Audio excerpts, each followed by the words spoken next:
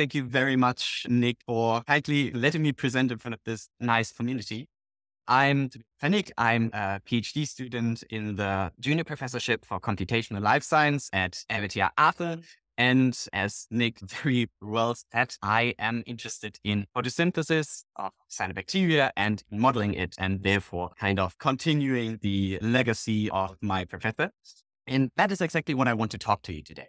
I will talk about our attempt at shedding light on cyanobacterial photosynthesis, and more precisely about our recently published mathematical model of photosynthesis in Cyanobacteria PCC 6803. To start off, I would like to tell you the story of how we came to create it. And this project is rooted at the roots of rice. Originally, we were interested in the growth of rice in paddies like these, flooded. And under these conditions, the whole lower plant body is submerged. And there have been multiple studies finding that there is cyanobacteria living on side of these roots, colonizing them. And there are also instances where such fields here are deliberately inoculated with cyanobacterial strains. That is because the colonized plants show significantly increased growth, particularly in the roots, and such cyanobacteria could therefore be great natural fertilizers, as probably a lot of us are even researching. We were interested in this symbiosis as it involves two phototrophic organisms as compared to the usual phototroph-heterotroph dynamic. So the first question we ask ourselves is if the cyanobacteria are indeed actively photosynthesized, because being underwater drastically changes the light, of course, that they receive as compared to the plant. Not only will they receive less light due to the water's absorption and reflection, these phenomena of the water are also wavelength dependent. You can see that the absorption is much stronger in the red spectral range, splittering the other way around. So the solar spectrum that you see at the top will not be what the cyanobacterium actually sees. Now our question became how the cyanobacteria would behave under such different light quality conditions. And being computational life scientists, we wanted to use a mathematical model to look what the cyanobacteria would do under these light conditions. But sadly, no appropriate model was available for what exactly we were interested in. And so we decided to create our own model of cyanobacterial photosynthesis, the electron transfer chain model. So this is an overview of the processes in the model. All of the orange arrows are reactions involving electrons, blue are protons, and these are the main reactions that we implemented according to literature. Each compound here, for example, plastoquinone, and each reaction, they are all described in mathematical terms. And that means for our reaction, we have certain kinetic rate equations that tell us how fast is a certain reaction going at a particular time point, depending on the compound concentration. And if a certain very important reaction is missing here, then tell us, because we would really like to know. Otherwise, I would just quickly go over the main characteristics that we identify as the main ones. Of course, the two photosystems, which absorb the light and drive photosynthesis. And we estimate the excitation rates for these photosystems from the simulated light absorption. And for that, we also include a description of the phycobilisomes, the light harvesting antennae, but also of light adaptation mechanisms like the orange proteinide protein and state transitions. Those will be important later.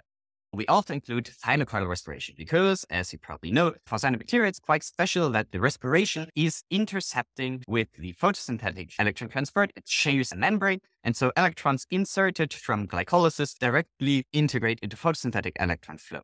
And that, of course, affects all of the other electron fluxes. To complete the picture, we also include terminal oxidases, which reduce oxygen back to water. Not all terminal oxidases are just active in respiration, some also in normal photosynthetic electron flux. We also include the carbon concentrating mechanism, which increases the CO2 concentration for higher efficiency CO2 fixation. And in our model, that is the concentration is increased by constant factor, but it does consider the cytoplasm pH to calculate how much CO2 is actually usable for fixation. We lastly include carbon fixation and photorespiration, which of course are very large downstream pathways downstream of photosynthesis. And since they're so large, we lump them into single reactions, which try to estimate the effect of both pathways on photosynthesis and estimate the rate without adding tons of reactions to the model. And these two quasi-reactions have substrate dependency and are regulated by the redox state. Overall, the model is dynamic over time, so we can simulate how these concentrations evolve because it's ordinary differential equation based. We use the principle of parsimony. So we try to keep everything simple by using simple kinetics. mass action or Michaelis-Menten. We learned the large pathways, which I talked about, and overall the model stayed reasonably sized with 16 differential equations and 23 reactions included. And overall we needed 80 parameters, and 62 of them are actually from literature directly taken. We also estimate the chlorophyll-like fluorescence to simulate fluorescence experiments, and you will see in just a moment an example of that. As I told you in the beginning, which is quite important to me, we approximate the irradiance absorption. For that, we use a wavelength-dependent function that takes into account the different pigments of cyanobacteria, and that means we can use any light quality, quantity, and pigment content in our simulations, which, if you think about the beginning, is exactly what we wanted to answer the question. That is important because the photosystem in cyanobacteria have significantly different light preferences. Photosystem 2 absorbs more in the red, together with the phycobilly zones, while photosystem 1 has more chlorophyll, absorbs in the blue and red spectrum. As the two photosystems mark entrance and exit points, if the spectrum changes, that also drastically alters the way that the electrons take through here. In general, we differentiate 4 different pathways the electrons can take. That is the linear pathway from water splitting to NADPH, the water-water cycle from water and then back to reducing oxygen to water, electrons that are included by glycolysis through the respiratory pathway, and then cyclic electrons which are excited at PS1 get inserted back into the chain and so cycle around. And these pathways create different amounts of ATP and NADPH, which in turn affect the downstream metabolism, especially the carbon fixation on the carbons. This is why this is the first thing we looked at, the CO2 fixation and also the electron fluxes with it. At the top right, you can see different light spectra you would commonly find in biotechnological applications. Of course, solar light, but also different artificial lights like fluorescent lamps, different LEDs. And here on the left, you can see one of our simulation results where we have these different light sources at different light intensities here on the X, and then simulated the CO2 consumption as a emitter of photosynthetic activity. And you can see directly that there is major differences between these different light spectra at the same light intensity. The white light that we simulate in each of these cases is not simply white light. It's quite different. And if you want to look more into why that is, we can also look into the cellular process, into the reactions that take place at the paths that the electrons take. And here, for example, you can see that in the very beginning, electrons mostly go the linear path to NADPH and also a bit with the cyclic. But at a certain point at higher light intensity, the linear electron flow stagnates and cyclic is replaced by the water-water cycle, which is known from literature that the water-water cycle is kind of an overflow valve electrons highlights. We can also predict these pathways for simulated mutants. And here you see a highlight adaptive flavity iron protein, which is a major player in this water-water cycle. And the water-water cycle is strongly reduced. And overall, you see that at highlights, the whole electron flow gets impaired, which again makes sense for a highlight adaptive protein. Such electron processes are hard to measure experimentally to cross-check our simulations. However, there is a method of exploiting the fluorescence of chlorophyll, and that is the photosynthesis measurement via pulse amplitude modulation. Just a short explanation of what we measure here actually. If you excite chlorophyll via light absorption, it can react with oxygen to create reactive oxygen species, which the cell usually wants to avoid. So it instead controls it through 3 quenching mechanisms. That is, energy can be released as fluorescence, that molecule does itself, through photosynthesis, of course, which means that electrons pass into the transport chain. And we also have heat dissipation, which can be actively or passively engaged, for example, in highlight adaptation. And this fluorescence here, you can see we can measure as this redshifted signal apart from the absorbers. And by measuring the amount of fluorescence and, for example, blocking the photosynthesis, we can estimate how these relative amounts of fluorescence, photosynthesis, and heat dissipation change, how these different quenching mechanisms engage or disengage. And how do we do it? Well, we use a light induction protocol. You can see here the fluorescence of the cell, and that in different lights, first in dark, then in light again, and in dark. And overall, we measure ground fluorescence, and also we give strong light spikes, which tell us something about how strong the chlorophyll can even fluoresce. And what is important to us are these dynamics. These dynamics inform us about the photosynthetic state, about the steady state to synthesis usually, and how different adaptation processes engage and relax again. Therefore, we selected this kind of measurement as good comparative data for a model. And here you can see such a comparison of experimental data in red and the simulation in black. And important is that these dynamics are captured. We simulated it first in dark and then in different light colors and even different light intensities. And all of that engages or disengages different light adaptation responses of the cell. And as I said, important to us are these dynamics, that the ground fluorescence increases or decreases where the experimental data does it, and also that the peak fluorescence does. These are the important things. And we know that this simulation is perfect. There are certain imperfections, especially underestimation of ground fluorescence in state 2 or an underestimation of the peak fluorescence during NPQ. But overall, what's important to us is that we captured the description of the photosynthetic processes and these adaptation processes, and all of that can be traced to the fluorescence, which we estimate. So we think that the description can be, of course, improved, but it is quite good already. And since we model light absorption in a pigment-dependent manner, we can also simulate the behavior of differently adapted cells. Here you can see different simulations of cells which were grown at monochromatic light sources, which you see here at the top right. And the pigment content of these cells was measured, and then we simulated their reaction to always the same light protocol that you saw just now. You can see again that the fluorescence responses of these differ quite widely, not just in the height of the fluorescence response, but also how fast certain processes, for example, here engage or even don't engage. And these simulations illustrate how the light quality, quantity, and also the cellular absorption interplay, and how important it is to consider all of these factors when discussing photosynthesis. Next, we wanted to investigate aspects that could be useful for biotechnological application. And that is finding reactions controlling the metabolic system and also simulating target production. Here you can see what we're going to use next. We're going to simulate at monochromatic lights. So we overlaid here the absorption spectra of the most important photosynthetic pigments, for example, chlorophyll here in solid black, beta-carotene, also phycobility proteins, and the colored spikes here mark monochromatic light sources that we simulate for the coming plots.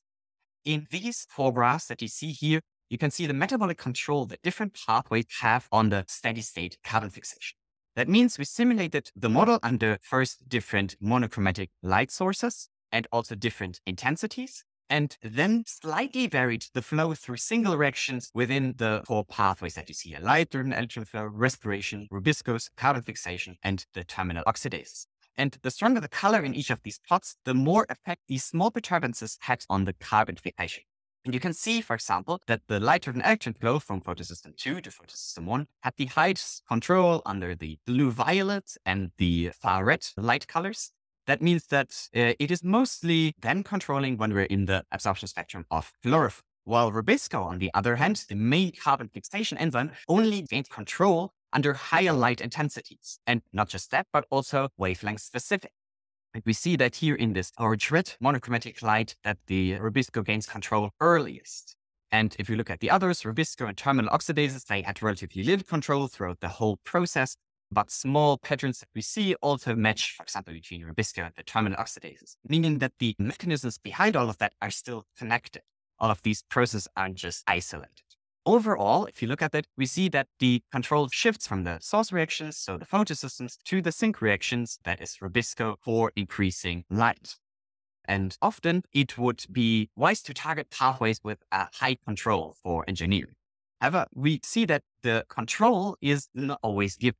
It shifts with both the intensity and also depends on the light color that we give the whole thing.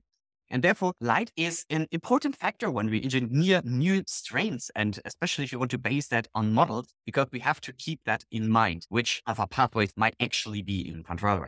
In the next step, we also simulate other potential targets for bioproduction and how the light would affect those. So here we added to the model pseudoreactions that drain NADPH, ATP, and fixed carbon in ratios that correspond to biotechnological target compounds. On the left, NADPH, and on the right, ATP, so purely. And then in the middle, we see isoprene and glycogen, whereby isoprene production consumes more NADPH and glycogen more ATP. And we see again that the light wavelength that we give the cells governs what the optimal light intensity for our production is, so where it is most yellow. And the production patterns that we see here, so the patterns where production is highest, isoprene and glycogen, also seem like a mixture of NADPH, ATP, and actually also a bit of the rubisco control that we saw before. And that lets us think that the NADPH to ATP ratio that these compounds have actually governs the optimal light conditions in both light color and light intensity. And if we just look at isoprene, we see that in general, the compound production was highest in the red-orange light, lower in blue, and mostly absent in between. And a recent study found quite similar results. Here, an isoprene synthesizing silicon strain had the highest growth rate and intermediate isoprene production in red light, and the strong growth deficit in blue, so not a high yield phenotype. Interestingly, though, these experiments also showed a high yield in green light and an even higher in violet, which even surpassed the production in red. We assume that since we didn't take into account pigment adaptation in these analyses and the background, that these adaptations allowed the cells to surpass our predicted production rates, but that is also still under investigation. Now, leaving the biotechnological application, we also see potential in the model to investigate hypothetical mechanisms in the photosynthetic machinery. For that, as an example, we took the state transitions that I mentioned earlier. State transitions are an adaptive mechanism that is active under light spectra, which differentially excite our two photosystems 2 and 1. And it is usually measured as a change in the photosystem fluorescence, and especially in the ratio between the fluorescence of both of them. And it's usually regarded as a mechanism to balance the photosystem's excitation levels if one of them is more excited than the others. The problem is that the correct mechanism hasn't been yet found by consensus. And there are 4 main mechanisms proposed for this. The photosystem 2 quenching model. If photosystem 2 is overexcited, this overexcitation is dispelled as heat. The spillover model, where this overexcitation is drained to photosystem 1, so passed on. The phycobilism mobile model, where phycobilisms move between the two photosystems. And the PBS detachment model, where it detaches from the photosystems. And interestingly, according to literature, they detach in the state where at least photosystem 2 receives less excitation. And to investigate these hypotheses, we implemented these 4 mechanisms in our model and used simple kinetic rate laws to describe them. But since we didn't know the correct parameter values for this, we instead simulated 1,000 different models with a range of parameter values and then evaluated the distribution of simulation results. First, we tested if the mechanisms could provide a light adaptive effect. That means that they could alleviate the overreduction of the plastoquinone pool when photosystem 2, so the entrance point, is overexcited. And in the plot, you can see our 4 different model hypotheses. And on the y-axis, the PQ oxidation by activation of this mechanism. So that means the higher the value, the more stress relief this mechanism gave the model. And you can see the distribution of our 1,000 models here through the box plots and more in the relative terms over through the violent plots. So where the violence are wider, there's more of our simulation results in that area. And you can see that the mechanisms, that all of them, but the PBS detachment model, were potentially advantageous to the cell. So they reduced the overreduction of the plastoquinone pool. We furthermore tested if these models could replicate the shift in fluorescence, which I told you in the beginning are typically associated with state transitions. Here, the spillover model showed a much lower response than expected, not as much fluorescence difference as we would see in usual experiments. And so, assuming that true mechanisms behind state transitions would provide both a redox balancing effect and also the typical fluorescence pattern that we would find, we conclude that the photosystem 2 quenching model and the PBS mobile models are more likely to be the main mechanism that is present in cyanobacteria, rather than the spillover model and the PBS detachment model. With this, I would already like to conclude and come to a summary. I showed you Cyanobacterial Photosynthesis model, which we curated to represent the electron transport chain in detail. The reactions are characteristic ones that we find for cyanobacteria, and we included a high adaptability of both reactions to simulate mutants and also light handling to simulate different light conditions and also pigment conditions. We can simulate the photosynthetic electron fluxes and also pulse amplitude modulation experiments, which are well captured in the model. And when we went more into the model, we also saw how the light spectrum governs where the control in our system lies, and especially between the source and the sink reactions. And for biotechnological target reactions, that these optimal light conditions can differ, which very likely is connected to the ATP to NADH ratio. We also saw that we can test mechanistic hypotheses with the model by implementing the hypothesis first and then examining the simulations of them, by which we could support 2 of our original 4 hypotheses for state transitions. And this model is already publicly available and submitted as a preprint. So if you were interested, you could test it out right now. However, in the future, we'd also like to make this model even more attractive to use for research groups, especially in the biotechnological field. That means we want to simulate a broader range of biotechnological target reactions like hydrogen production or PHB or compound oxygenation in whole cell biocatalysis. We also want to investigate mechanisms and pathways that were right now in the current model version simplified or even not included, like the CO2 acquisition mechanisms and the effect that CO2 has on, for example, pH, or the highlight damage reactions, the protomotive force, you name it. And we also think that with this model, we could simulate how a single cell could behave within a bioreactor, where it travels through different layers of cells, which of course also shifts the light that the cell receives. Lastly, we're open for suggestions. If you have a particular process or data that you think would fit the scope of our model, then please talk to us and maybe we could find something to work together. I thank you all for your attention. I also want to thank my professor, Anna Matyczynska, and especially from our group, Andreas Nakielski and Elena Kuhlmann, from Czechia, Dr. Tomáš Zavril and Jan Červený, from Düsseldorf, Dr. Oliver Ebenhöhl and Dr. Gábor Benát from Hungary, who all worked with us on making this preprint, on publishing it, who gave us the data. And of course, we are also heavily funded, especially by the Deutsche Forschungsgemeinschaft of the European Union and ministries in Czechia and Hungary. And now, if there's any questions, I will be very open for them. And thank you for your attention.